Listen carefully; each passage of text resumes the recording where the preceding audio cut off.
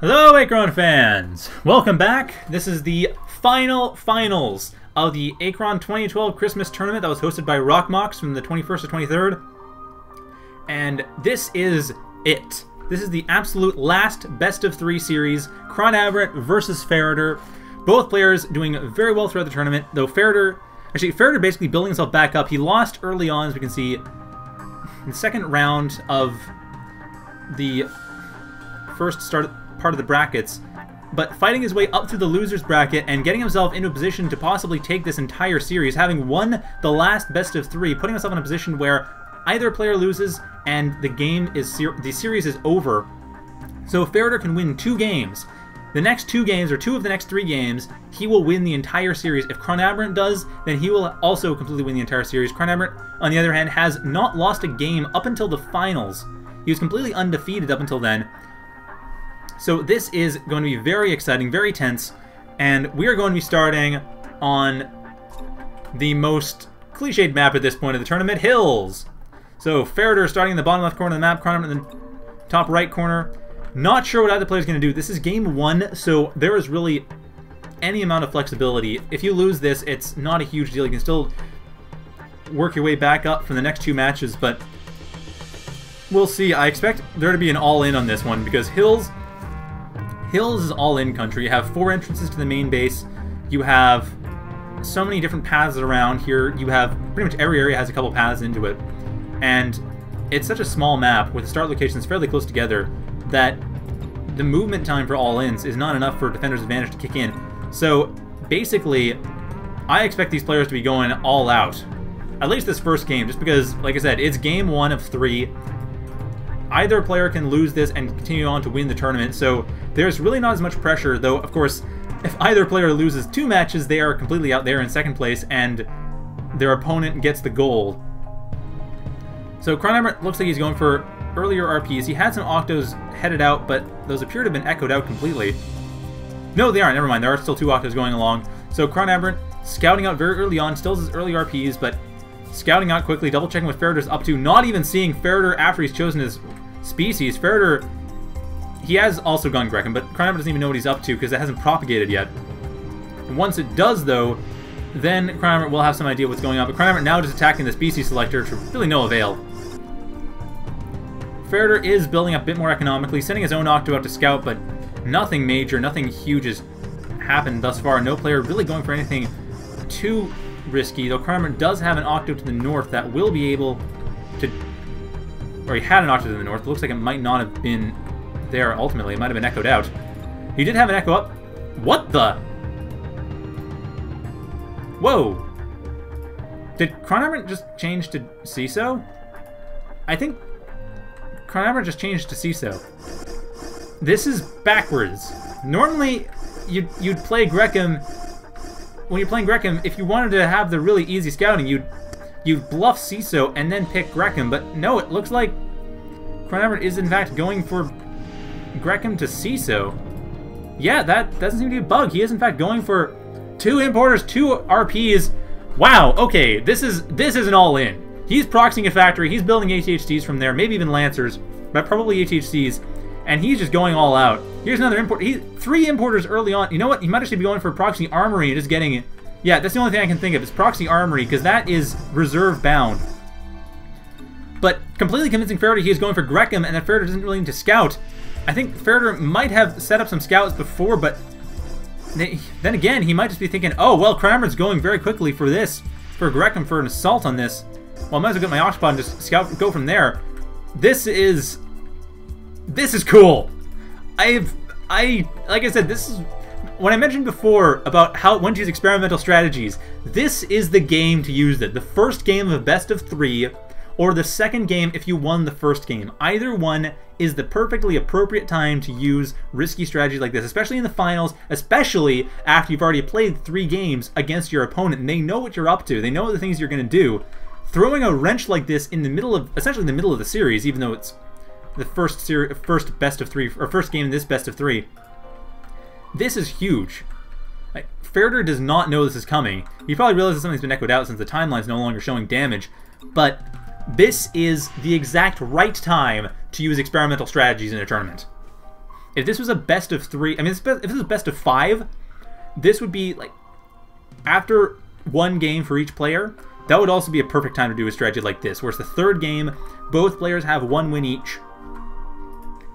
This is as well, though, because this is also the similar idea where both players are simply best of 3 away from winning.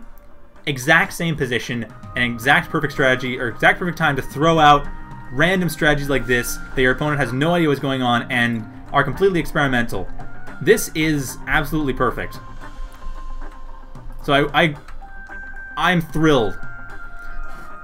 So Ferretter, he has himself set up. He has a reef. He has the Octopod patrolling. He doesn't have his Octo that he normally has helping patrol, but he has a Seppi coming up to help build that. And ChronAberant, yep, that's like I said, armory. He's building up massive armory rush, massive infantry rush early on.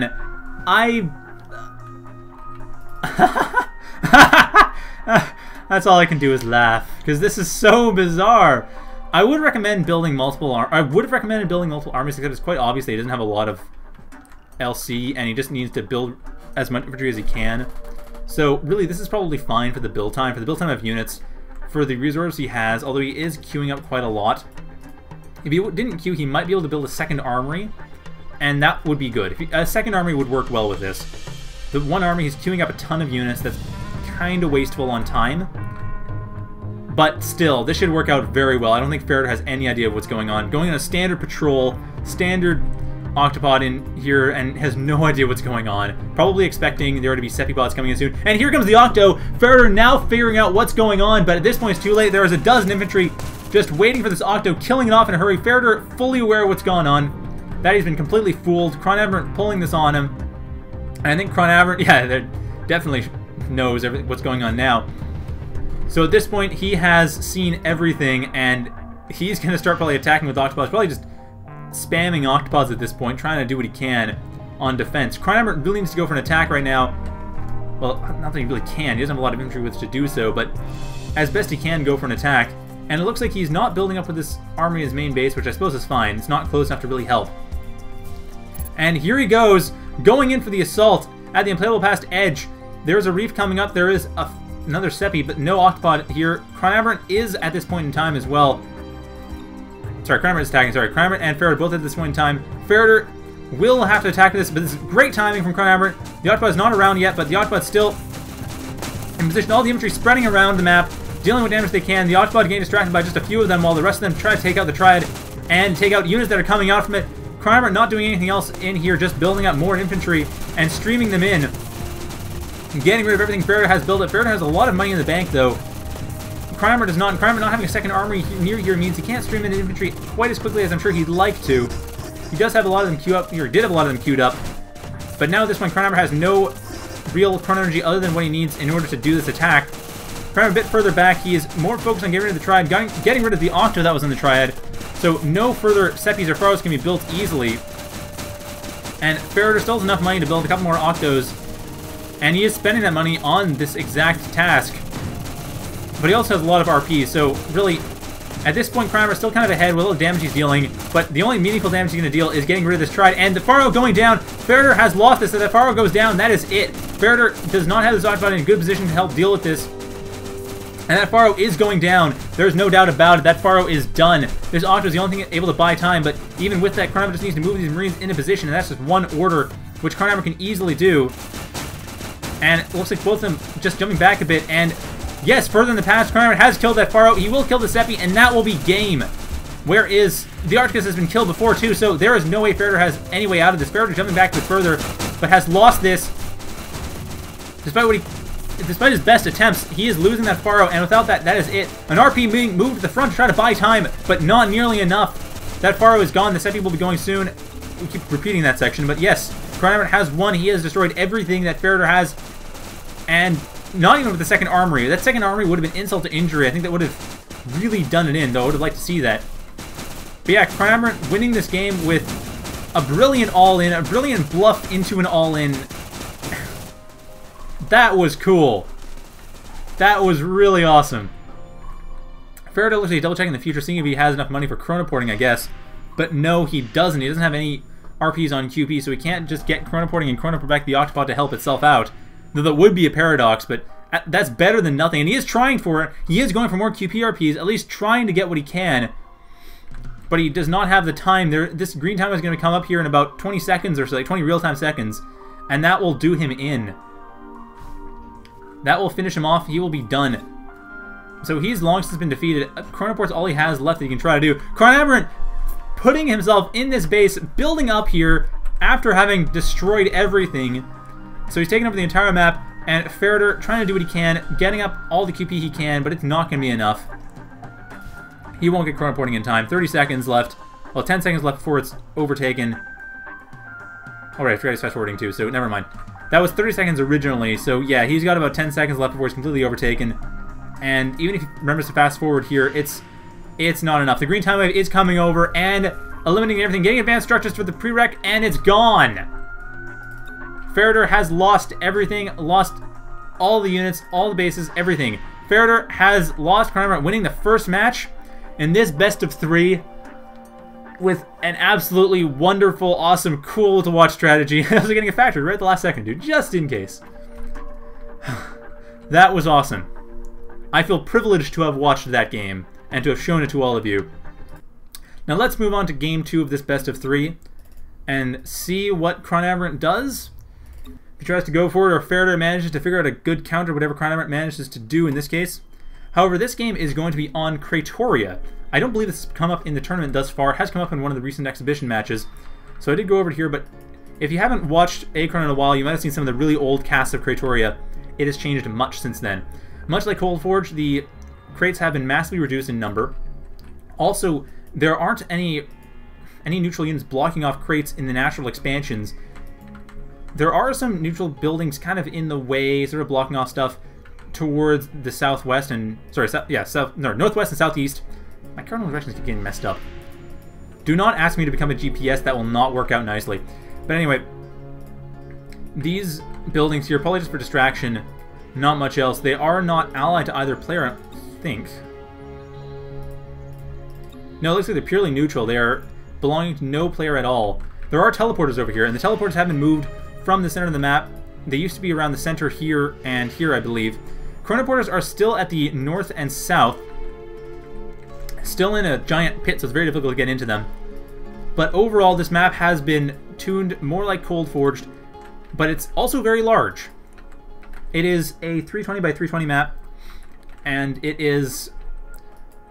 Actually, it used to be really good for Grekim, and the original incarnation only had slingshots. Now it's, as far as I know, fairly even for all 3 species. Especially the naturals being fairly open like this. You don't have to destroy a bunch of neutral structures, because before that was an attempt to slow down the economy without making it completely crippled. Then we decided to cripple the economy anyway, so it didn't matter. Anyhow, and by the way, remember how I mentioned I hope you guys like Grekim vs. Grekim? That last game, that was not Grekim vs. Grekim, so I'm a bit glad to see that too, a bit of variety. I don't think that'll happen here though. This map is too large. Much like Act Natural, got corner starts and only one real entrance to the main base. This is a very wide entrance. This area here is actually infantry pathable, while these are vehicle pathable. So it's a very wide entrance into the base. But it's still only one entrance. It's still a corner base. So it's not going to be easy to harass and easy to get into like Hills is. So I don't expect there to be any all-ins. I expect a mid-game attack. I expect the game to last about 25 minutes, honestly. Probably something mid-game, legal class, maybe some chronoporting going in here. This is the last game for Ferretter. He's going to really have to try everything. And this is going to be good. Ferretter has to really try his all. So Ferretter going for something economic. ChronAberant also going for a more economic focus. Both players very focused on LC, which is a good idea. LC allows you to get more RPs, and then from there you get more RPs and just build up. Octopod being built up just in case, but this map I think is way too big for all-ins to even be a consideration, so Octopod might be a bit of wasted resources. That being said, the teleporters do provide some means of all-inning, because effectively it means that the bases are actually more like they're on the corners that are adjacent, but still, that's quite a long ways. That's about as long as Act Natural is between the corner bases, is between any nearby corners on Cratoria. So regardless, there isn't a lot of potential for all-ins. There is some potential for meaningful attacks, though. I expect the teleporters to be used a bit, but I don't expect them to be used a huge amount. The Chronoporters won't be used at all. They are purely for Grekim, sorry, purely for CISO and Vecure. Grekim self-chronoport, and since all races require gate tech or chronoporting in order to chronoport their respective species version of gate tech or chronoporting, they can't, I mean, to use the chronoport order itself, they can't even use a chronoporter without that research. So these chronoporters can't be used that early in the game. And it looks like Ferretter is also building up, so both players building up their economy. Bit of a slow start. ChronAberant, he has his reef up at the 3-minute mark, and Ferretter not worrying about defense. He's about a minute down from here, but he is definitely building more economy, which is a very good idea to do. Like I said, it's not likely that an attack is going to be happening. ChronAberant, this is actually when he's building his octopod. So Ferretter quite a ways ahead, 2 RPs ahead in economy. ChronAberant will be able to catch up slightly, get this RP over here, but really Ferretter's well ahead. His RPs are more defensible. They are around fewer crates, which means they won't last as long. But Ferretter still has a bit of an advantage. If he gets QP now, like 1 or 2 QP RPs, and then builds advanced structures early on, he will be in great shape. No reefs for either player quite yet, though ChronAberant, I think back further in the future, does have a reef set up. He doesn't have advanced structures yet, but he is able to set up his bubble wrap fairly quickly, getting 2 more seppies as well, probably for bubble wrap, and turning one of his octos into a QP RP. So ChronAberant will be slightly ahead for tech spending, but Ferretter still ahead in economy overall. Getting himself a defensive octopod, this is a better timing for getting it. At this point, it's more plausible that an attack would occur, because you want to get defensive units set up for in case your opponent does an edge attack, or in case they do an uppercut. Not for what they attack you with quite yet, but what they could possibly attack you with. But on Cratoria, it's unlikely that they could possibly attack you with anything that big this early on in the game, given the size of the map.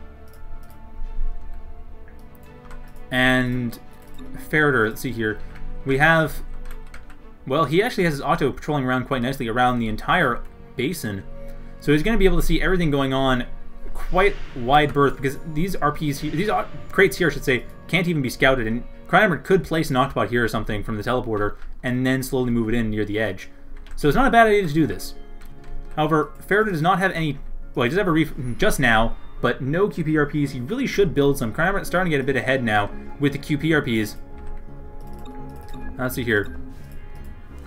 What do we have? He has, well, 5 LC, 1 QP versus 6 LC.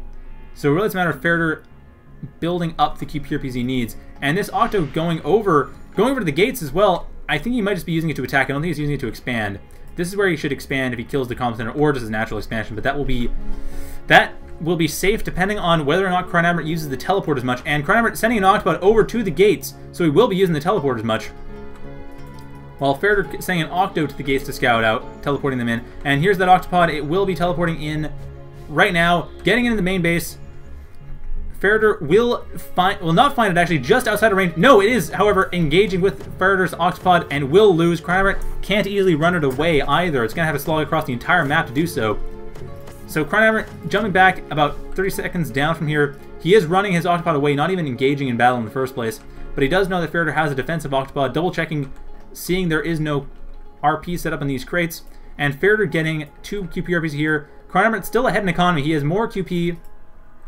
So this is a bit ahead for earlier game tech, but later game development and might be a bit behind. However, since Grekim kind of needs an even amount of QP and LC, it's a good idea to build more QP RPs anyway. And Octo, here we are, the Octo for patrol, that's set up. Ferretter's actually a bit ahead of here, but where's the patrolling Octo? He did send one up. I think he might have actually turned into an RP, which means he can't actually scout out where this octopod is. So ChronAberant has these 2 crates locked down, but Ferretter does not care. He's focused more on developing crates he has easy access to rather than spreading out, while ChronAberant is spread out more. So ChronAberant will have an advantage in about 5 minutes when these crates would run out for Ferretter, but not for ChronAberant. I should say about 5 minutes, yeah, it seems about right. And Ferretter has advanced structures. He has enough money. He can easily get a Spire. He can easily get from there a Sepipod. But he is actually moving his duo over to the comm center, not to his natural expansion, so he's not even going for that. Moving along the side here, and actually point out, for infantry it is open on all sides, but really it's, for vehicles, the two entrances here, so for the most part, not a whole lot of attacks that can come in. But even compared to hills, the size of the map is still much larger. And ChronAberant has a dome here as well for defense. just in these RPs here, just in case he needs to. Not a bad idea, though these RPs here in the back are still quite vulnerable. The reef will heal up, and no bubble wrap, which is good to see because there's no real need. There are 2 reefs. They are protecting the triad, but other than that, no real bubble wrap. And same with this, only 2 reefs, which is all he really needs at this stage in the game. I mean, a 3rd reef if he suspects a chrono rush of some sort, but that's unlikely to happen. ChronAberant, oh, it looks like ChronAberant actually got advanced structures first, and he used it for the domes. Has not built a spire yet, so both players still pretty even when it comes to getting air units. Actually, Ferretter's ahead. Ferretter will have air units sooner than ChronAberant will. Having a spire at the 6-minute mark, and then by the 7-minute mark, we'll have Sepipods, but it looks like they happen much earlier. So Ferretter's a fair bit ahead here, and ChronAberant has some decent defenses, getting Dome Beam upgraded, and he has no Spire, no Sepipods. He has no Pharaohs. He has 1 Pharaoh here. That's about it, but he's still a bit behind when it comes to air units. So the Sepipod's going to be a bit of a threat if it scouts around the map. Where is it? It is... So hasn't actually shown up yet. It appears to have just been hanging out in the main base for a little while. Attacking the Pharopod and well in range, or pretty close to range to get healed up. So his Octopod will be going down easily enough. ChronAberant has to worry now about getting air units. At the 7-minute mark, he still doesn't have them. The Pharaoh is still being constructed. Ferretter could easily get Pharopods from here, and then from there just rip apart ChronAberant, but I think this map is too big for that to be any real effective timing. It's really just a matter of ChronAberant having built up these beams. And the beam domes are still effective. They can still... 2 of them would be able to kill a Pharopod, no problem, with their beams. So 1 Pharopod would die, 2 Pharopods wouldn't. But as long as ChronAberant has vision of them and they're close enough to the domes, which is about 100 units or so. Yeah, range 100. So it's going to be close enough. It's not going to be a big deal. And with this, I mean, even these 3 domes together should be able to. This dome might have its line of sight blocked. It's a bit hard to tell. This mountain here might be blocking the line of sight of that dome.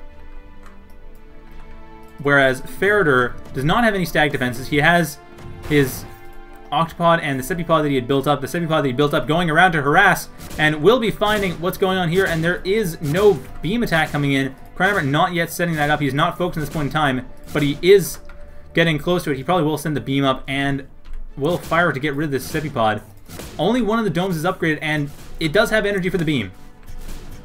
However, instead going for Seppies to take care of the Sepipod, that will be enough. This Arctic's actually in a good position to help block off Pharopod attacks, so Seppies would be only what he needs. The Arctic is detecting any Pharopods that come in. So right now, what Ferretter would need to do is just build up an army. Build up stuff, get himself going around the map. He has already started to do that with this duo here. Just needs to get rid of the comm center and build up this natural expansion.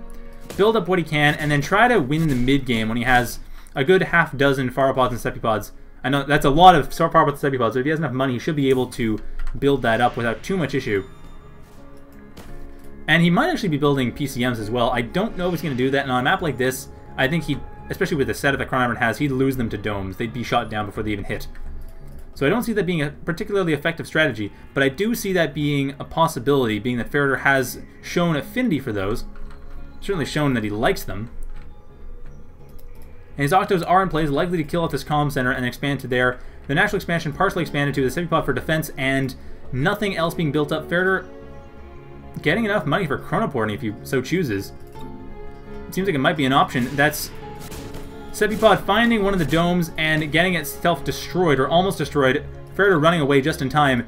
And yes, I would suspect that Ferretter is in fact going for chronoporting. Not enough QP to really make it pay off, but he's going for it. And this is what I mentioned before, 5 minutes from 5 minutes ago. We do see the LC crates are almost done, so Ferretter will have to move these RPs over to these crates here, and that will be a bit of expansion time lost. Really should be moving them one at a time over the course of a minute or so, just so that he still has a fairly consistent stream of resources, but he's going to be moving them all at once, all 6 of them at once, I imagine.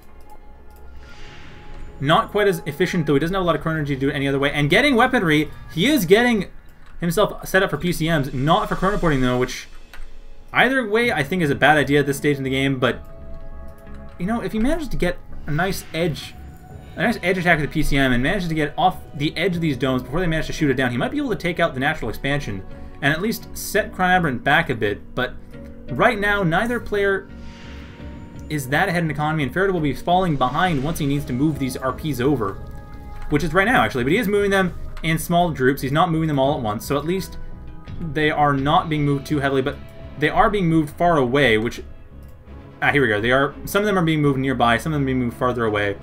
So it should work out ultimately, but it's a bit tricky nonetheless. And there goes, we have the RPs coming in, and that will be good. He is moving them towards these frontal, he should not move them all the way to the natural expansion. It's going to take way too long.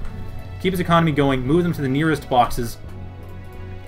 His QP crate is still going strong. It should be up for another couple minutes or so at least. And he has gotten rid of this comm center, getting himself his own domes. So this is a very defensive heavy map. I've never seen this many stag defenses built in an Achron game ever. This is reminding me of 0K, actually.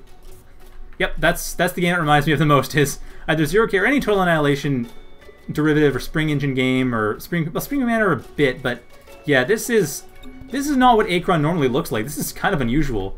Though interesting, I really do think that stag defenses could stand to be used a little bit more. And they certainly are being effective. They're taking care of the city pods. Even an edge attack wouldn't do too much. And ChronAberant apparently has himself sent an edge attack, though neither player is looking at it yet. And what the? No, never mind. It's not saying an edge attack. That is, sorry, that is Ferretter attacking the comm center. Sorry, this blue here. ChronAberant not taking that damage. That is not against him. But Ferretter not attacking either, and ChronAberant will be getting chronoporting, and I think ChronAberant will win this. Ferretter has his weaponry. He doesn't have chronoporting. Chronoporting would be useful for chronobombs, but I think he's just going to use PCMs, at least as a threat, if he sees where he can fire them off and use them effectively. Where is ChronAberant researching chronoporting as well? I'm curious about that. And no indication, I don't see. Probably not this front reef. Probably this reef in the back here, and that is well enough defended against plasma bombs. That Ferretter won't be able to get them over there and have them survive. They have to attack in waves, and he doesn't have enough money to do so, to destroy this, and then destroy this expansion of the front bases, or not expansion, but the front boxes, and then to attack the main base. But that would still be 600 LC, 600 QP. Just, I mean, legal class and a bunch of far leaguers or Sepi leaguers would be able to take care of that in no time without anywhere near the hassle. Whereas far pod Sepi pods are a massive amount of octopods just marching into the base with the teleporters. So I don't see PCMs being used effectively, but I see them being used. I'm sure ChronAberant is going to have to deal with some PCMs coming up from Ferretter while he expands out.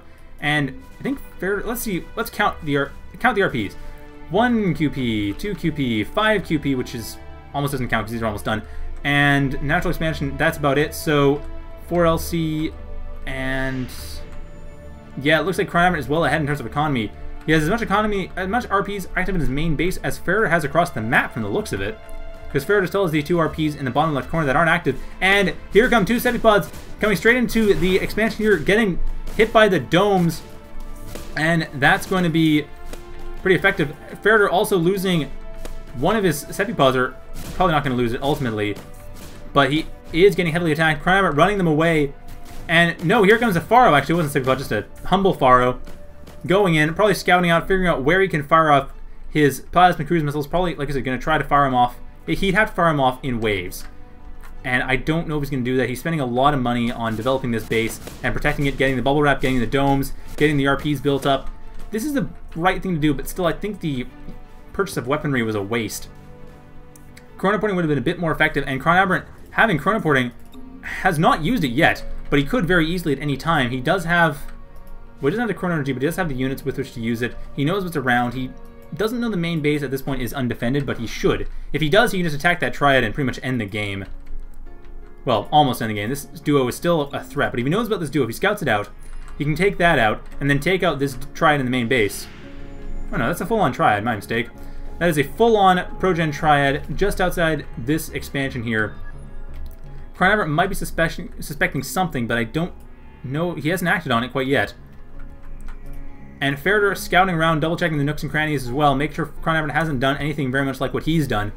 So Ferretter right now has got himself a bit better spread out.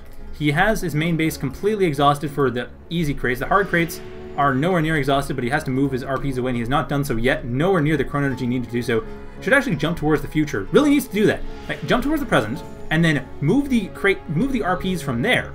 And then once the time comes around, then they'll happen, and that should be happening before the crates run out. But ChronAberant has not been scouting very well. He is not scouting the nooks and crannies. His Sepipods are staying in his main base for the most part. Moving out on one big assault on this expansion here, but that won't be enough. Those domes are way too much. Pharopods might be able to do it, but octopods would be the thing to use. Domes are great against air, just by default. They're great against anything. And here goes the chronoport. He is trying to chronoport and hit with that in the early pass, but even that might not be enough. The domes, without reef support, will still... One of them might go down, but that's still way too much. All the domes in here able to take out these Sepipods, and that was a complete waste. ChronAberant needs to abort this now, and he is doing exactly that. I don't know if he's going to abort the chronoport, but he's definitely... No, he's aborting the chronoport too. So he's aborted this entire mission. Good idea, because that was a bad move. But he is, however, going towards the main base, and this is a much... Or the expansion here. This is a much better move. He takes out this expansion here, and has his own proxy now. So ChronAberant now pulling off a similar trick to what Ferretter had. Finding these RPs, we'll be able to get rid of them, no problem. Might chronoport back to actually deal with them further in the past as well. But this is a lot of Ferretter's economy here. The rest of it over in the expansion with the comm center, or that had the comm center. So these Sepipods are dealing quite a bit of damage. And ChronAberant now having to move his... Now finally having to move his boxes, or his RPs over the 15-minute mark. But he's moving them all over. They're not going to be wasting too much time. And he still has a stronger economy. So Ferretter, his only big asset right now is a massive amount of Q-Plasma. If he converts a lot of it, he might be able to build or fire off all the PCMs he needs. But at this point, it's a little bit late. If he fires one off here, he might be able to kill off the Sepipods. But they're still chronoporting back.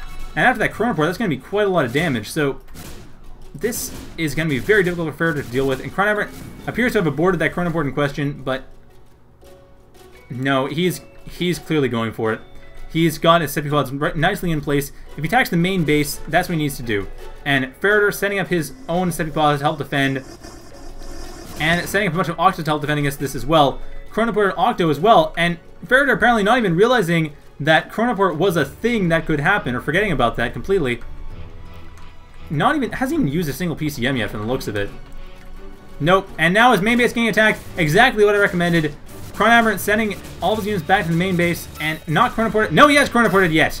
Attacking the vulnerable expansion towards the front, not chronoporting these rearwards Sepipods, though he needs to chronoport them back, and now he has, getting them into the main base, but not attacking, just moving, not attacking that Triad. What is he doing?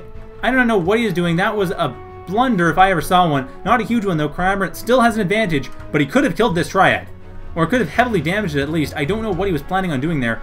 Still, he has his backup Triad, and so does Ferretter.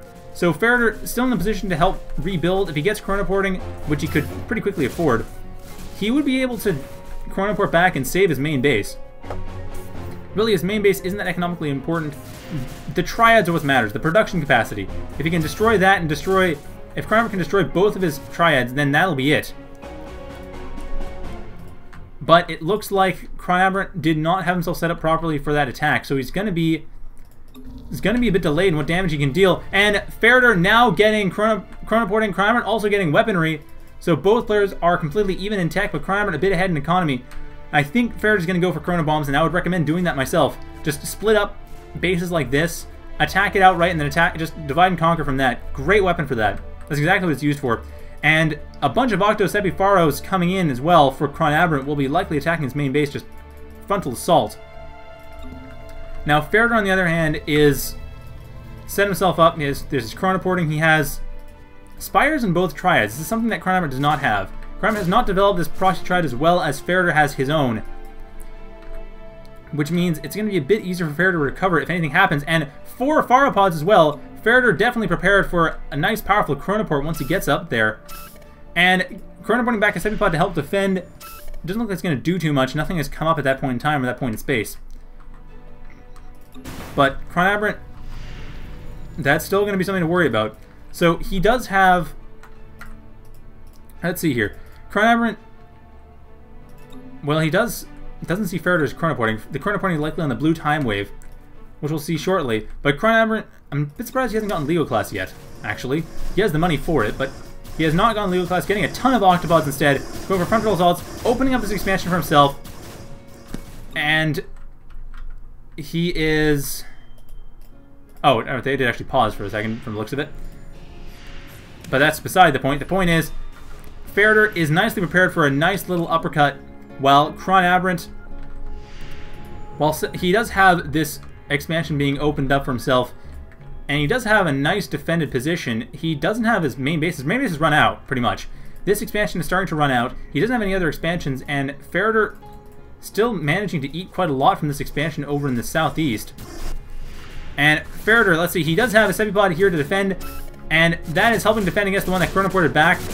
So at least there will be some defense. So he's going to be taking less damage in the unplayable past, but that's not going to be that much less damage. There wasn't much change, really.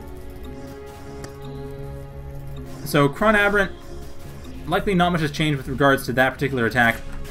And Ferretter, on the other hand, getting up his own octopods. His pharopods have been moved somewhere. His sepipods are in good position to teleport around, but not sure where his pharopods have gone off to, or if he's ultimately built them. He does have a lot of money in the bank, getting himself the Lego class, so he might be getting Octolegos or Pharolegos, or possibly Sepilegos. I'm surprised I'm saying or possibly Sepilegos, given that they were the go-to Lego class unit for a long time. And I should also point out, he has 600, so he could fire off those 3 PCMs I mentioned and deal with ChronAberant's entire base, but it looks like he's going to be going for a more sensible